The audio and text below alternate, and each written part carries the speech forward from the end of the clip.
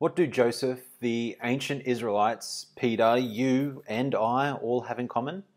We'll find out on this episode of Straight Outta Context. This is going to ruffle some feathers.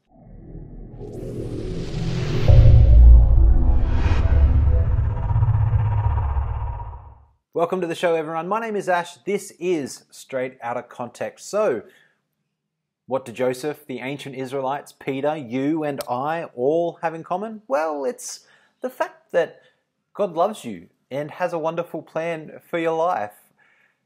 That's right, we're looking at Jeremiah 29:11, and this would have to be one of the most misused, probably the most misused verse in all of Scripture. And easily so. I remember having this verse on a key ring when I was younger. I've seen them on in picture frames, on Bible covers, on wall plaques, anything there, bumper stickers, you name it. This verse is on there. It can bring great comfort to people from all over the world, regardless of their circumstance. This verse taken out of context can literally apply to any situation. When we isolate the text, we see so much hope and wonder that we are made for more than what we may currently be facing. And further than that, we can find ourselves applying it to finances yet again. Another scripture that gets taken out of context to mean earthly prosperity. That's right, folks. If you're poor right now, hold on to the promise that God has good plans for your future finances, because Jeremiah 29:11 tells us so. I admit that I have been that kind of preacher, less on the financial side, but more that everyone has this God-given destiny, and use this verse for it, that there is purpose behind everyone, and not to diminish that people have purpose on life. You're not here by accident, you're here by design. Our chief end is to glorify God and to enjoy Him forever, as the catechisms tell us. But it's not like God wants you to be a tech billionaire and lead the world out of poverty. He might, but that's not what this is really talking about. We want to make sure that we don't fall into the trap of just diminishing anything that anyone ever says about these verses, because even though Scripture was written so long ago, we can still apply it if it's in its right context. We can still understand it and how it applies to our lives today. And that's what we're going to do with this verse. The problem with this teaching that I mentioned before, that can be quite dangerous, it leads to the common error that if you're suffering, you don't have enough faith. Faith is something that you can conjure up within yourself. You can turn it up to 11 for all the Spinal Tap fans out there. It's something from within. It really becomes this law of attraction nonsense, I'd call it, because it is nonsense. And sadly, we see that from very well-known preachers. We see this law of attraction, this positive vibes, good feeling, manifesting, those kind of words get thrown out there within the church, from the pulpit. For some of these churches, I wouldn't even call it a pulpit, I'd call it a stage, because they're entertaining goats. And what's sad is that, like all Scripture, if it is read in its context, it does not lose any of its hope and its wonder, and it does not lose the glory that it gives God. And it gives us an opportunity to be in awe of our God. Isolating any text gives us opportunity to be in awe of ourselves, really. That's what it is. It honors us more than it honors God. So what is the context? Well, I'm glad you asked. In order to know what is being said in verse 11, we have to understand what kind of state the nation of Israel is in at that time. As we look throughout the Old Testament, we see this back and forth with God's chosen people. God delivers them. For a time they're happy, they're obedient, and then they forget and they fall into sin and idolatry, and they start mixing in things of the surrounding nations. This pattern happens quite a lot.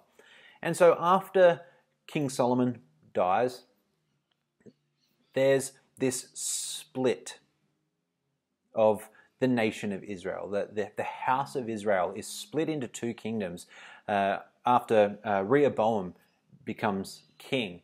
The people aren't happy, and so the northern kingdom becomes the northern kingdom of Israel, and the southern kingdom becomes the southern kingdom of Judah. And so the northern kingdom, they go pretty quick. They get thrown into exile. They get taken over by the Assyrians. And so the people of the kingdom of Judah, the southern kingdom, are still a little bit more okay. They're a little bit more obedient, but soon they fall as well. And here we find that they get conquered by the Babylonians under King Nebuchadnezzar.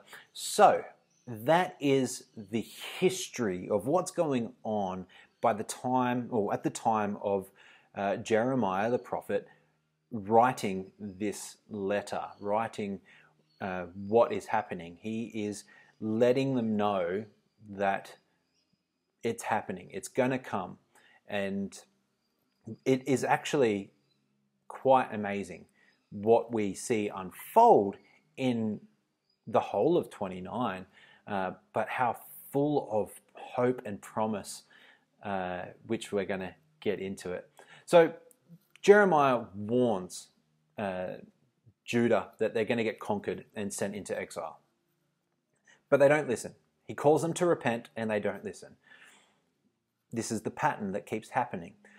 So now he speaks to the Israelites in exile. They're torn from their nation, and their homes are ripped apart, burnt down, pillaged, whatever it looks like. Think of how terrible it is. What you could imagine, it's probably worse than what you could imagine. And they've shipped off to the other side of the known world. And now that they're foreigners, it could seem scary. It's daunting. The world looks pretty dim. It looks like God has forsaken them. God's chosen people have been forgotten and forsaken. But here is the beauty of God's sovereignty in this. Although the exile would be long, God promises that it will not be permanent. And that's a key part, that it's not going to be a permanent exile. In that time, they would see a lot of hardships. But God, in his faithfulness, would not destroy them completely. That is such a fear that they're going to be wiped out, the name of Israel is not going to prevail, their household is not going to be known, all that kind of stuff. But God has other plans. And we understand that through Scripture, God is first and foremost concerned with himself and his glory.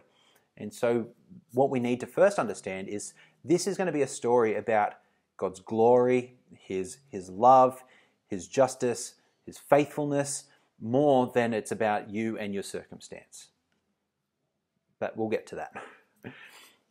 They have to understand, and we have to understand, that they are a part of God's redemptive story, overarching redemptive story. From Genesis to Revelation, we see this unfolding of redemption happening, and God hasn't finished with them in that plan. It's hard to see that when you don't have hindsight. We do, and so we can thank God that he is sovereign and he is faithful, even when we are not. So there'd be a day that God brings them back to the promised land.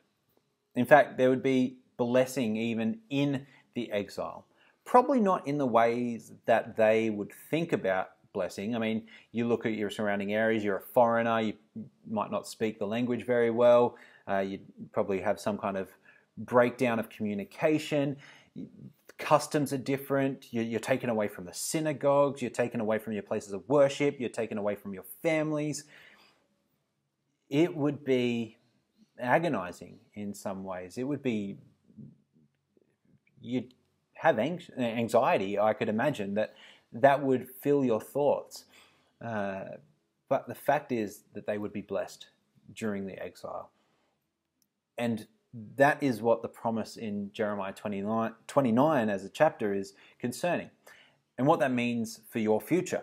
For the future of the ancient Israelites living in Babylonian exile. But we're going to start from verse 1 of Jeremiah 29. And then we'll read through to 14. These are the words of the letter that Jeremiah the prophet sent from Jerusalem to the surviving elders of the exiles, and to the priests, the prophets, and all the people whom Nebuchadnezzar had taken into exile from Jerusalem to Babylon. This was after King Jeconiah and the queen mother, the eunuchs, the officials of Judah and Jerusalem, the craftsmen, and the metalworkers had departed from Jerusalem. The letter was sent by the hand of Elasah the son of Shaphan, and Gemariah the son of Hilkiah, whom Zedekiah, king of Judah, sent to Babylon to Nebuchadnezzar, king of Babylon. It said, "Thus says the Lord of hosts, the God of Israel, to all the exiles whom I have sent into exile from Jerusalem to Babylon, build houses and live in them, plant gardens and eat their produce. Take wives and have sons and daughters. Take wives for your sons and give your daughters in marriage, that they may bear sons and daughters. Multiply there and do not decrease, but seek the welfare of the city where I have sent you into exile, and pray to the Lord on its behalf, for in its welfare you will find your welfare. For thus says the Lord of hosts, the God of Israel, do not let your prophets and your diviners who are among you deceive you, and do not listen to the dreams that they dream. For it is a lie that they are prophesying to you in my name. I did not send them, declares the Lord. For thus says the Lord, when 70 years are completed for Babylon, I will visit you, and I will fulfill to you my promise, and bring you back to this place. For I know the plans I have for you, declares the Lord, plans for welfare and not for evil, to give you a future and a hope. Then you will call upon me and come and pray to me, and I will hear you. You will seek me and find me when you seek me with all your heart.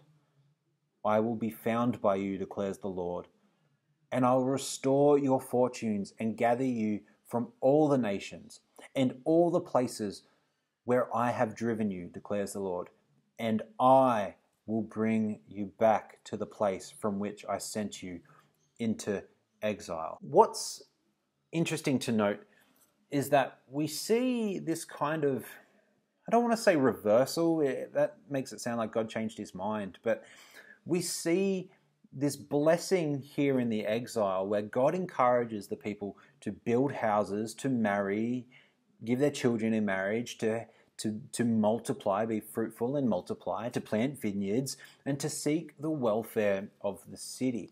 Now, these blessings we see here were a curse in Deuteronomy 28 for their disobedience. So if reversal helps you understand it, but I don't want to say that God contradicts himself, but he's saying, well, I don't want to say he's saying, God is showing that he's continuously giving people that are disobedient, he's giving them blessing, he's giving them more than they deserve. For those who argue that the Old Testament doesn't show grace, that it's a different God from the New Testament, here is an example of grace being played out. The nation of Israel is rebellious time and time again. They are not the faithful party in this. God is. And so even in this, he is suppressing the full weight of the curse that's found in Deuteronomy 28 for their disobedience, and saying, so that you may prosper, in the sense that you may not be diminishing as a people group, that you may still continue for my name's sake. Go and be a part of the land, not necessarily become a pagan and do their customs, but marry, have children, grow produce, be a part of what's happening there. Pray for them above all of that, just like we should be praying for the land and our leaders and for the people within this land that we may call home, as we too are sojourning through and foreigners of this earth. Pray for them, because their welfare is your welfare. That's what we're seeing unfold here in the words of Jeremiah 29. So what's the context of verse 11 specifically? What is the plans that God has for this people? Plans to prosper and for their good, for their welfare, for not for evil, not to harm them, but to prosper them. Well, God is faithful to his promise to his covenant people, that through the seed of Abraham, through his offspring, the Messiah will come. And in order for that to happen, he is keeping them by his faithfulness so that they may not diminish and that line is broken. There is plans beyond their current prosperity and earthly welfare and well-being that they may not see yet, but again, we see in hindsight because we have the fullness of Scripture. So what's unfolded in the Old Testament, we're seeing brought to light in the New Testament. So how do we know what's going on here? Well, how do we know that this is for a people group in a specific time and place? Well, verse 10 tells us, "For thus says the Lord, when 70 years are completed for Babylon, I will visit you, and I will fulfill to you my promise and bring you back to this place," the promised land. Has this been fulfilled? Yes. It has been longer than 70 years since that prophecy was spoken. So yes, it has been fulfilled. How do we know it's fulfilled? Well, you can read Ezra and Nehemiah to get more of that picture, but it has been fulfilled. They're back in the land. They left exile a long time ago. What does it show though? Although they were suffering in exile, God was not done with them. I've said it and I'll say it again. He wasn't done with them. He is the faithful party in this story. He is the faithful party in the whole redemptive story of Scripture, not us. He is faithful to his promise. He calls them to be faithful and obedient during their suffering in a foreign land, even though he knows they haven't been before. He still calls them to obedience. He still calls them to faithfulness. Even though he is continuously faithful, he's not calling himself to being faithful. He's calling the rebellious party to be faithful, to come back faithfully, be obedient. Can see who is more this is about? I think we can. There was an element of obedience in this promise. So the Judahites were to wait on the Lord, to trust in him, and follow him while away from the temple and apart from the priesthood and the sacrifices. So remember that they had all these things, the ceremonial laws, civil laws, the Mosaic laws. They just kept having these things that they had to do. And so if you're not able to do that, the example, I guess, it's probably a shallow example, but with all the lockdowns that we had and we couldn't meet in church and we had to stay home, it's like we couldn't do the sacraments, the Lord's Supper, things like that. It's as if then we couldn't be a part of it because we were taken from the places of worship. But God is still calling people there to be faithful, even though they're away from all of that, because they can still be faithful to God and they can still be obedient to God's word, even when they are not going to church in that sense. So when they learned patience and obedience, he would bring them back.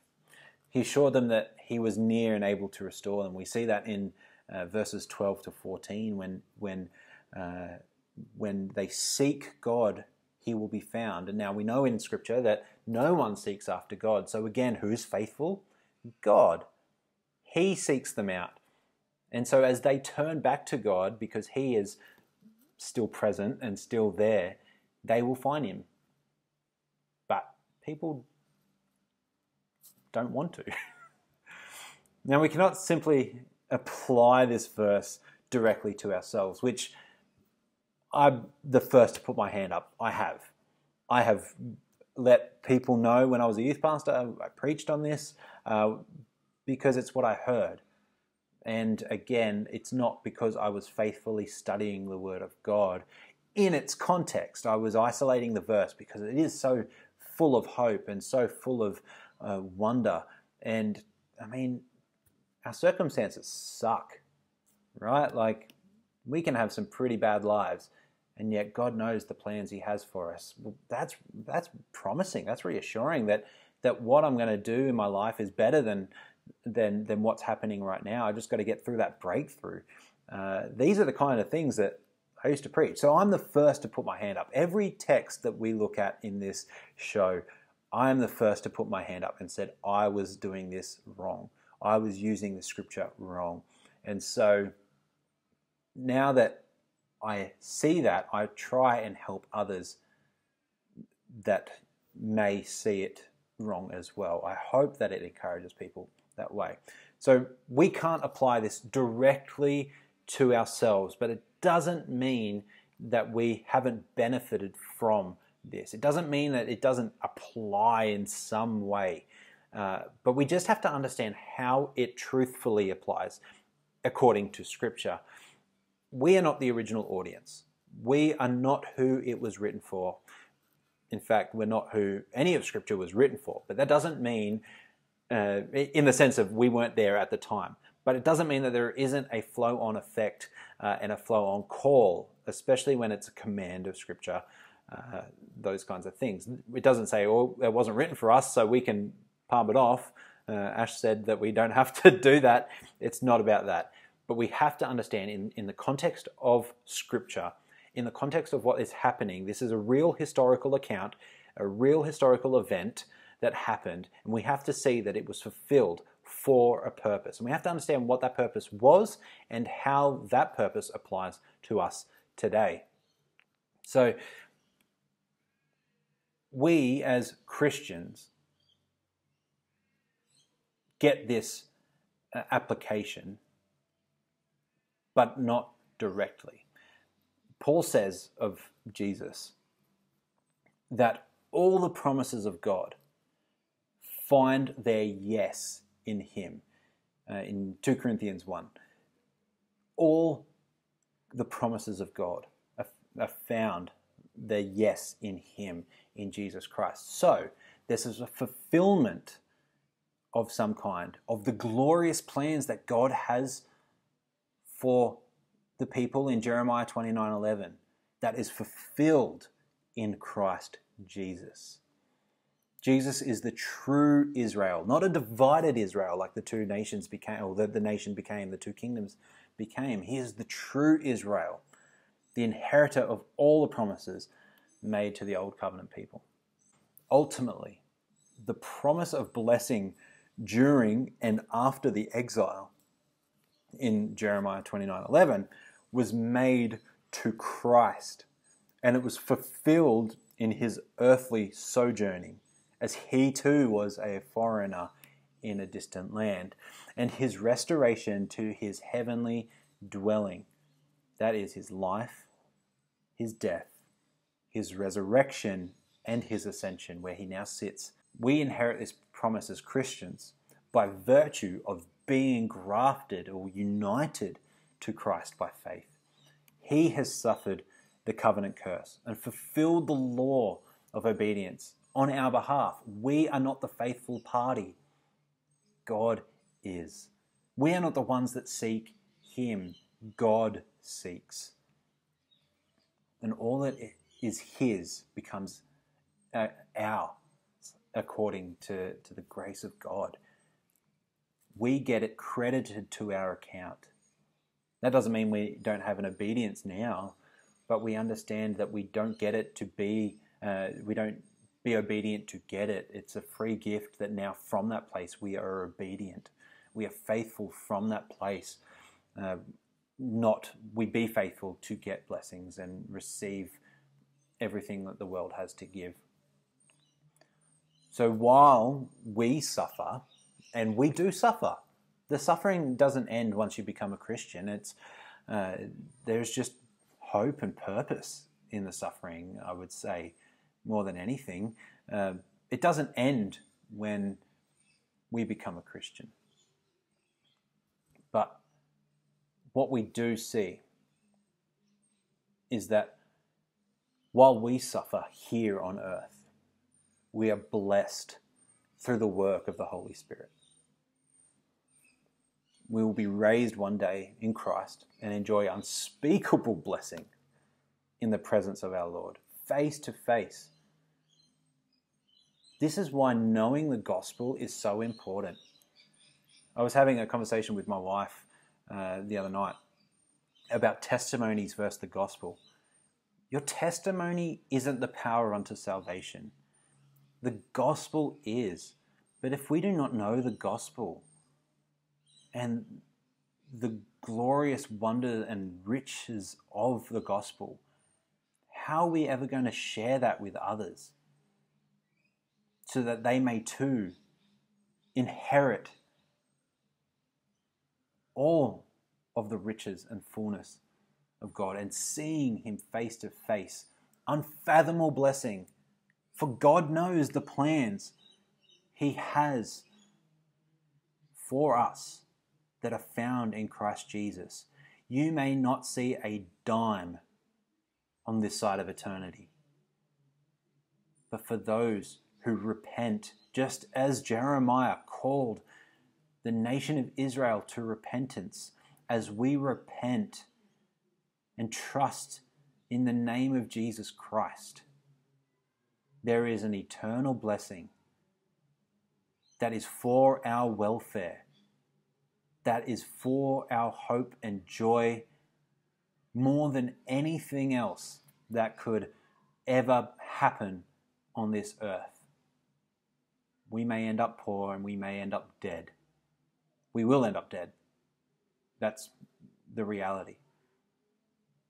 But when we see our Lord Jesus Christ face to face, this is ultimately what is meant by God's promise of plans for welfare and not for evil.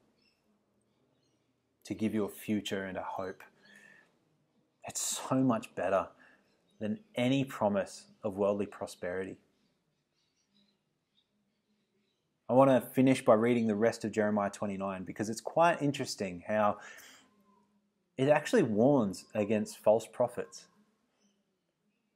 And I want you to see what happens to false prophets, to those who come in the name of the Lord, who are not sent by him. And just think about what is coming for those. And this is why I take this so seriously. I was a pastor and I was preaching week in, week out. And ultimately I was preaching lies. I don't think people understood it then, and I didn't understand it then, but the gravity of my actions and my words. I didn't go out to deceive people, but I didn't do my due diligence of studying the Word of God like I should have when I was put in charge of a flock. That's what it comes down to. and the warning of what happens, of the judgment that will happen to those that come in the name of the Lord that are not sent. It just goes to show how faithful God is, how holy God is, and how He will not let anything happen to His people without justice happening. So we're going to read from verse 15. Because you have said, the Lord has raised up prophets for us in Babylon. Thus says the Lord concerning the king who sits on the throne of David, and concerning all the people who dwell in this city, your kinsmen who did not go out with you into exile. Thus says the Lord of hosts, behold, I am sending on them sword, famine, and pestilence, and I'll make them like vile figs that are so rotten they cannot be eaten. I will pursue them with sword, famine, and pestilence, and will make them a horror to all the kingdoms of the earth, to be a curse, a terror, a hissing, and a reproach among all the nations where I have driven them, because they did not pay attention to my words, declares the Lord, that I persistently sent to you by my servants the prophets, but you would not listen, declares the Lord. Hear the word of the Lord, all you exiles, whom I sent away from Jerusalem to Babylon. Thus says the Lord of hosts, the God of Israel, concerning Ahab the son of Kaliah and Zedekiah the son of Messiah, who are prophesying a lie to you in my name. Behold, I will deliver them into the hand of Nebuchadnezzar, king of Babylon, and he shall strike them down before your eyes. Because of them, this curse shall be used by all the exiles from Judah and Babylon. The Lord make you like Zedekiah and Ahab, whom the king of Babylon roasted in the fire. Because they have done an outrageous thing in Israel, they have committed adultery with their neighbors' wives, and they have spoken in my name lying words that I did not command them. I am the one who knows, and I am witness, declares the Lord. To Shemaiah of Nehelam, you shall say, thus says the Lord of hosts, the God of Israel, you have sent letters in your name to all the people who are in Jerusalem, and to Zephaniah the son of Messiah, the priest, and to all the priests, saying, the Lord has made you priest instead of Jehoiada, the priest, to have charge in the house of the Lord over every madman who prophesies, to put him in the stocks and neck irons. Now why have you not rebuked Jeremiah of Anathoth, who is prophesying to you? For he is sent to us in Babylon, saying, your exile will be long. Build houses and live in them, and plant gardens and eat their produce. Zephaniah the priest read this letter in the hearing of Jeremiah the prophet. Then the word of the Lord came to Jeremiah. Send to all the exiles, saying, thus says the Lord concerning Shemaiah of Nehelam, because Shemaiah had prophesied to you when I did not send him, and has made you trust in a lie. Therefore, thus says the Lord, behold, I will punish Shemaiah of Nehelam and his descendants. He shall not have anyone living among this people, and he shall not see the good that I will do to my people, declares the Lord. For he has spoken rebellion against the Lord. This is the word of the Lord.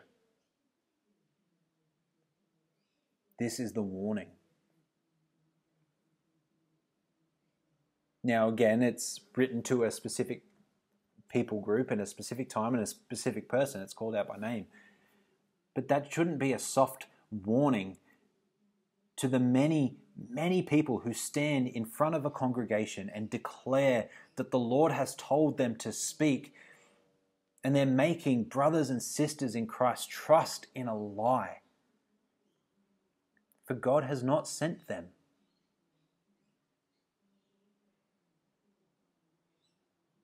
There is still judgment that will befall on them and justice for God's bride, for the bride of Christ will prevail. And that is something glorious that we long to see. But it does not mean that we shouldn't be concerned about this. We should be ever vigilant when it comes to who speaks on behalf of God. We should test everything against what Scripture says. We shouldn't do it in light of what our experience is or what the popular opinion is. We should do it in light of what Scripture says. And are these people who stand before the sheep, to stand before the bride that Christ will come back for and declare that God has told them to say something?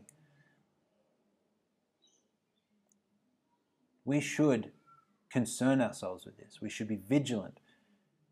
We should be like the Bereans and testing those preachers. We should test everything in light of Scripture.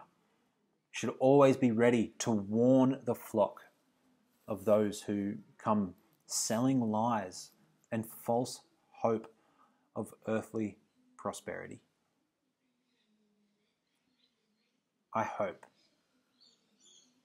that as you reflect on this passage, I don't want to condemn anyone who has read this passage wrong. Again, I put my hand up first saying that was me. But I hope you see the true joy and hope and wonder and majesty of our God through what this Scripture really means. Because it doesn't lose it. It actually shows it in its fullness when we read it in context. And anything short of that has been sold as a lie. And those preachers will have to face God for the words that they said God told them to say. I hope this has been an encouragement. I don't want to keep going on the prosperity train, but it just seems like every verse gets taken out of context and made into some prosperity message. And maybe that's just how this will unfold. I don't know.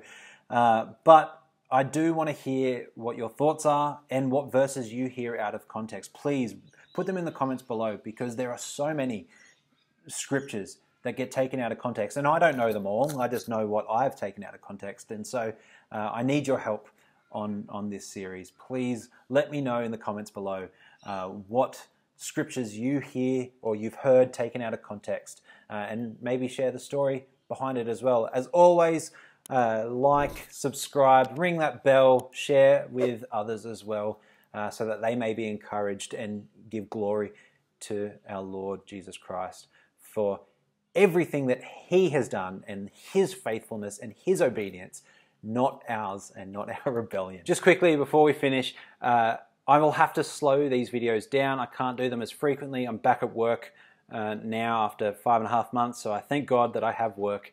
But it means that my timetable will change for when I can record these. Also, we've got babies coming in the next 5 weeks. I don't know. It's go time. Basically, from any time now, it could basically happen. And so I do thank all of you who have been keeping my wife and I in your prayers. God has been so gracious. He has given her so much strength to carry these babies, and I cannot wait to hold them in my hands and my arms. I'm gonna have to hold them like footballs. That's another story for another time. I will sign off. Once again, I'm Ash. That was Jeremiah 29:11, and this is Straight Out of Context.